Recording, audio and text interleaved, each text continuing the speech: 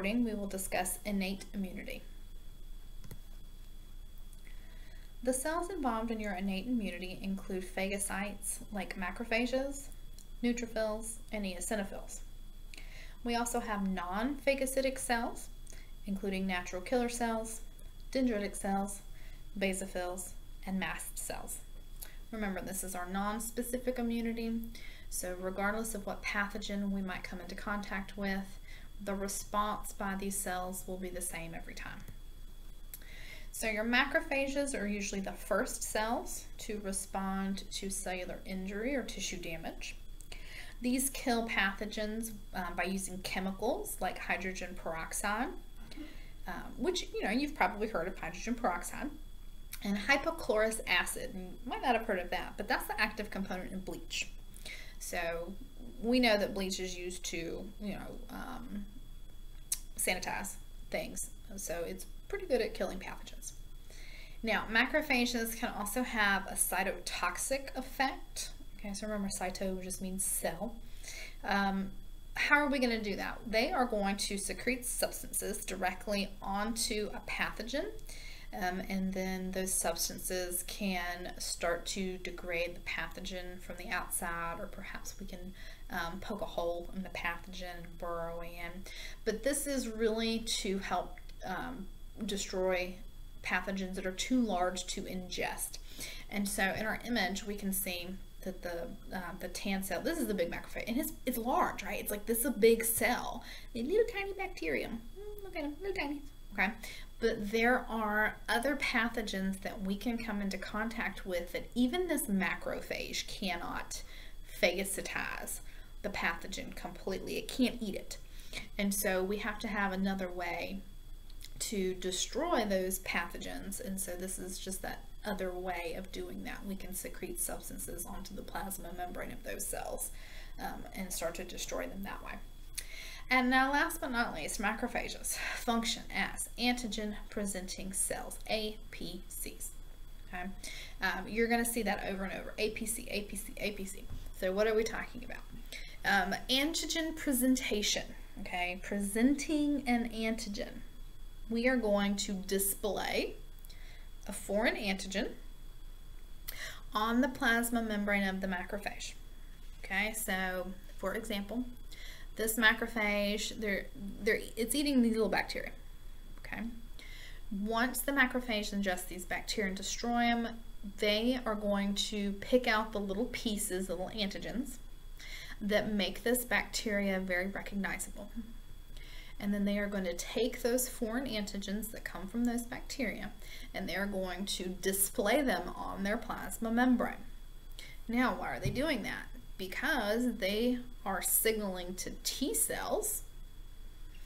Okay, it's a signal. They're saying, hey, T cells, if you see this antigen, okay, you need to recognize that there's something not right about it. It's a foreign antigen. It's from a bacteria or virus, wherever we got the antigen.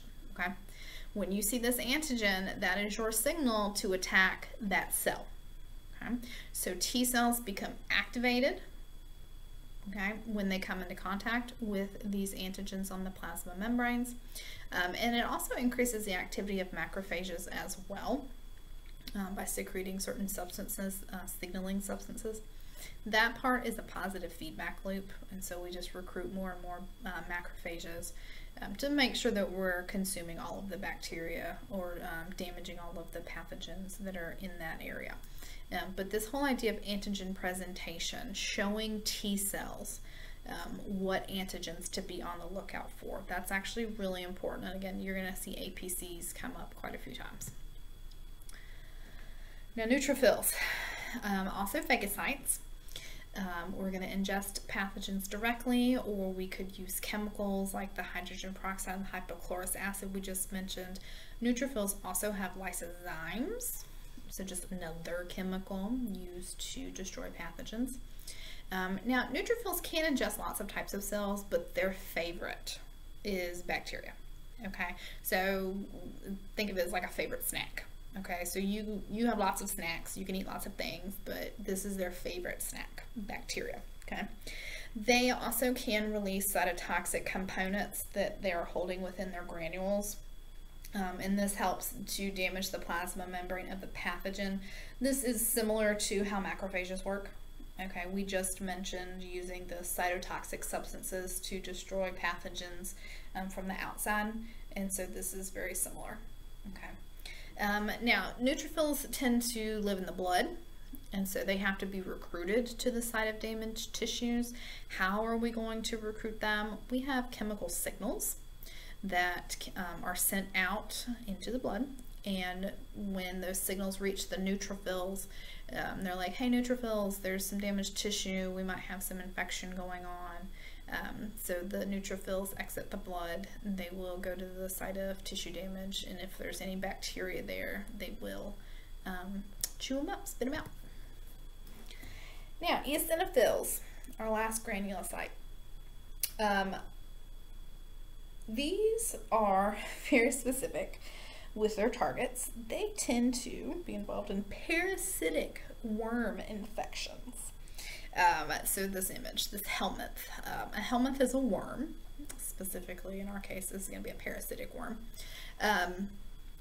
Normally, we don't necessarily come into contact with a lot of parasitic worms, which I'm personally grateful for. But if we do, here's what happens. You will notice in our image, these eosinophils are covering all sides of this helminth worm, and they are releasing these granules, okay, or the contents of their granules, I should say. Those chemicals are meant to destroy this worm from the outside in, okay. If it's not completely destroying it by itself, at the very least it's making it easier for other immune cells to come in and help get rid of the worm itself. And you'll also see we've got some antibodies down here that are getting involved also. So that's what eosinophils do. They kill worm infections. Now, natural killer cells. These are pretty unique. They have the ability to recognize cancerous cells in cells that have been infected with specific types of viruses. That doesn't necessarily sound super remarkable, but remember, this is part of your non-specific immune system. Okay, so they cannot recognize specific antigens, and yet they are somehow able to recognize cancer cells. So that's pretty cool. These are cytotoxic. Okay, so they're going to release the substances onto the target cell and kind of kill them from the outside in, right? And we've mentioned that a couple of times.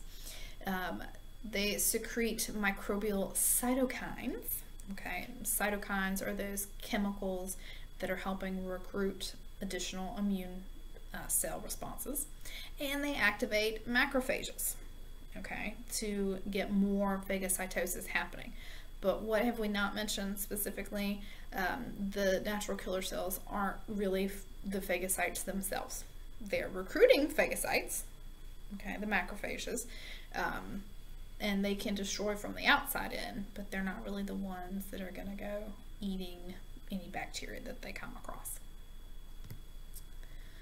Dendritic cells function as antigen presenting cells, as APCs that we've mentioned. So in our picture, we have our mature dendritic cell, this little green component, and this might be a little small for you, this little green antigen. Okay, we have gotten this antigen from maybe a bacteria that we've come across at some point, and we are presenting it to this T cell. And so now this T cell knows that if it comes across this green antigen on a cell somewhere in the body, that cell is probably a foreign invader, and that T cell now knows to attack whatever or wherever it finds that antigen. Okay. Now, basophils, these are also granulocytes. These granules contain inflammatory mediators, okay, so histamine. When basophils release that histamine, obviously those inflammatory mediators are going to mediate inflammation. You get a lot of those symptoms that we might not be super fond of, especially think about like when you have having problems with your allergies. Okay, so your runny nose, things like that. the basophils, the histamine specifically, is triggering some of that inflammation reaction. So we can oftentimes, if you suffer from allergies, you have probably taken allergy medicine, right? We don't like to suffer from those symptoms, the runny nose and the sneezing and things like that. So one of the types of allergy medicines out there, they're known as antihistamines. Okay, so they can kind of calm that inflammatory response down. Now, basophils tend to travel in the blood, but they have a cousin, they have a mast cell, okay, that work very similarly with the release of the histamine, but they just live in a different place. They live in your mucous membranes instead, okay? So again, when you're thinking allergies, allergic responses, the runny nose and all those yucky symptoms, you're probably dealing with your basophils and your mast cells. Oops. Skipping things. Okay, did that one. Okay, here we go. Antimicrobial proteins. So cytokines. We've thrown that word around a couple of times. Let's make sure we understand the purpose. So these are proteins that help enhance immune responses in different ways, because we have different categories of cytokines. We have tumor necrosis factors, we have interferons, and we have interleukins. Now, we are going to talk very, very, very briefly about these three subcategories, and we are basically just mentioning them. These things can get very complicated because even though these are subcategories, okay, of cytokines, you have different TNFs, you have different interferons, you have different interleukins. So you could have 20 or 30 different types of interleukins, okay, with different functions. So these are just very general observations of these cytokines. So tumor necrosis factor attracts phagocytes when we have infections, and it also increases the activity and stimulates the release of additional cytokines. So some of your TNFs could maybe recruit interferons that then carry out their own functions. Speaking of interferons, these are produced in response to intracellular agents, okay, so pathogens that have infected our cells, so viruses and some bacteria, okay, anything that's managed to get into our own cells. Their main job is to inhibit or interfere with replication, okay, inside that host cell. So if the virus or the bacteria is unable to replicate, eventually it will die and will not be able to infect any more host cells. And last but not least, we have interleukins. These stimulate the production of neutrophils by your bone marrow. They stimulate natural killer cells, and they trigger the production of interferons as well, and then they also help activate T cells. So interleukins do quite a few different things, and you really do have 20 or 30 something different interleukins, and they all play a different role in one of these processes. So again, we're just giving brief overviews, okay, brief overviews. Now, inflammation, we've mentioned it a couple of times. You can see that in our picture we have damaged tissue, we've got a splinter or something like that. With that comes the possibility of not only damaged cells, but we could also have bacteria that entered our wound as well. But at the very first, we've got mast cells that are releasing the histamine, the inflammatory responses, and so you can see we've got our redness, okay, and our heat. We're swelling up, okay, so this is getting bigger. It's very painful also because you have, you've poked a hole in yourself. That is painful.